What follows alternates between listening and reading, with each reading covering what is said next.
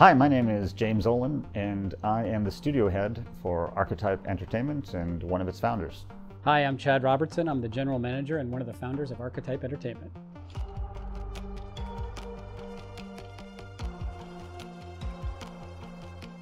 Yeah, companions are a huge part of Exodus. We understand how important they are to players. They're super important to us. We've got an amazing, diverse cast of companions that we've put together.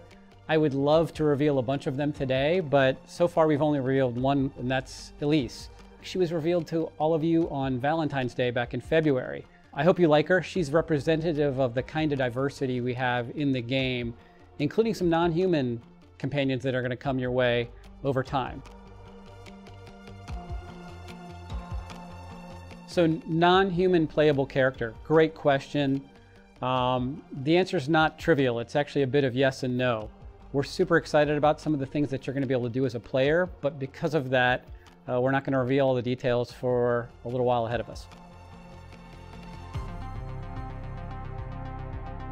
In the universe of Exodus, when talking about aliens, aliens are, you usually refer to an alien as something that evolved on a planet other than Earth. Now, everything in the universe of Exodus has a terrestrial origin. However, they've evolved over tens of thousands of years, so some of them have evolved into incredibly strange, wondrous, and weird creatures that are often much weirder than the classic aliens you might see in other science fiction franchises. It also includes things such as the awakened, intelligent animals from Earth.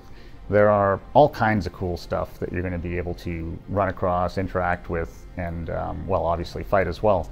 So, yeah, there is a huge diversity of species other than just celestials. I'm not going to go into a lot of detail about the different classifications of them right now, but that information will be coming later on.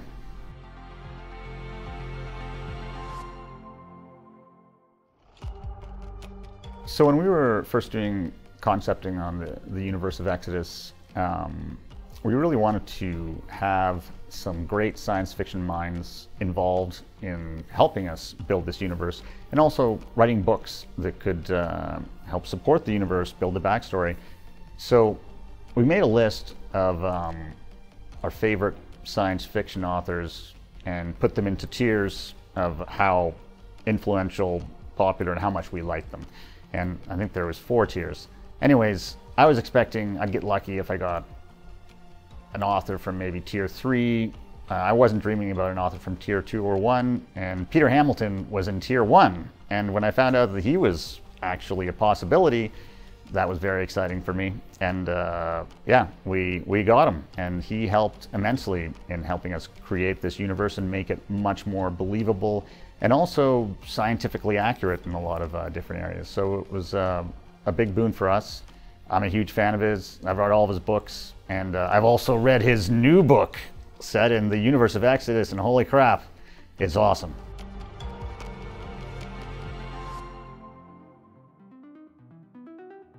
With the passage of decades in Exodus, there's definitely going to be the introduction of new characters in the game, but there's also a core that will be with you throughout the entire journey. That's really important to us because we want to build emotional connections with your companions, your loved ones, and other main characters in the game. And so you're going to see those evolve with you because some of them are going to go on your journeys with you and some will stay home. But ultimately, there's that core that you're going to see again and again and build deep foundational relationships in addition to new ones that you'll see when you come back home and in other aspects of the game. So we're super excited about unveiling that to players.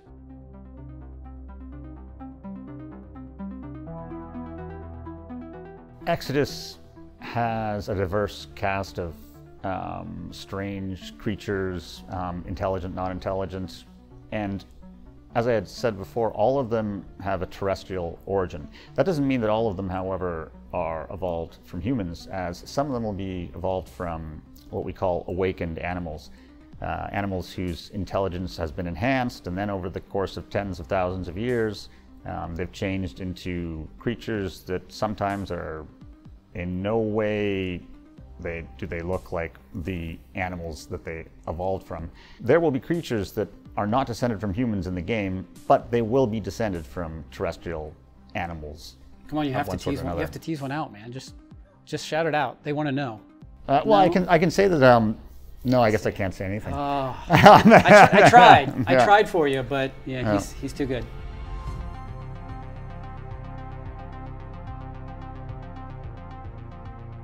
I think the coolest thing of this is the number of theories we've seen pop up about how Matthew plays a role in our game is exciting. Ultimately, his usage in the game we think is going to surprise a lot of people in a very exciting way. Matthew's role in the game is a really important one.